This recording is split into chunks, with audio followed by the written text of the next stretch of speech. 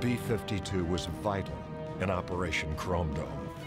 Chrome Dome was a code name for the Strategic Air Command's Airborne Alert Program, which began in 1961 as tensions between the U.S. and Soviet Union deepened in the Cold War. EW, check that authentication. 12 B-52 Stratofortresses would carry nuclear bombs on 4 different routes every minute of the day, 365 days a year. One route would take a B-52 over Greenland, another headed east over Spain, and a third route crossed the Pacific from Alaska to Japan, ready to strike targets in the Soviet Union at a moment's notice. Pilot, this is EW. It checks. We've received the gold code. Check your envelopes. Holland, this is Nav over turning point number 12. Change heading to 061. Descent point coming up.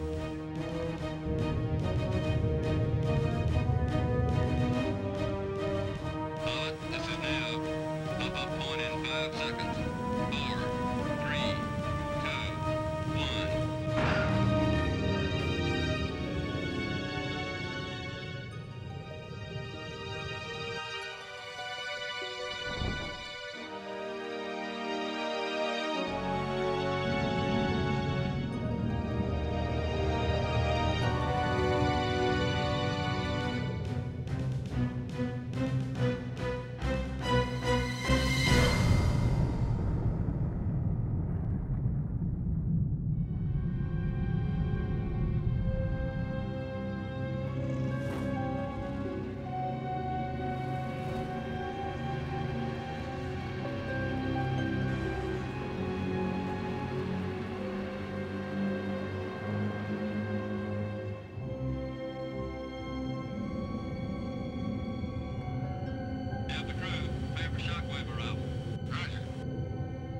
For the next 5 years, these airborne alert missions would lead to a string of Broken Arrow events for the B-52.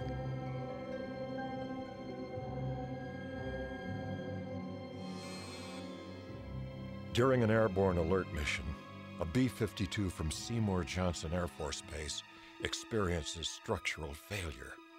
2 nuclear weapons separate from the aircraft during the breakup. The exact yield of the weapon, while still classified, is estimated to be greater than 20 megatons. One bomb's parachute deploys, and the weapon receives little impact damage, landing in a tree.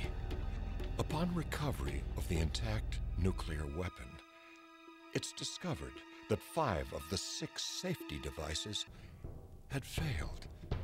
Only a single switch prevented that bomb from detonating.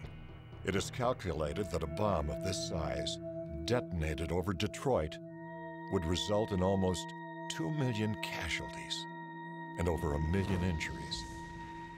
As a result of the Goldsboro accident, many new safety devices were placed on U.S. nuclear weapons, and the Soviets were encouraged to do the same.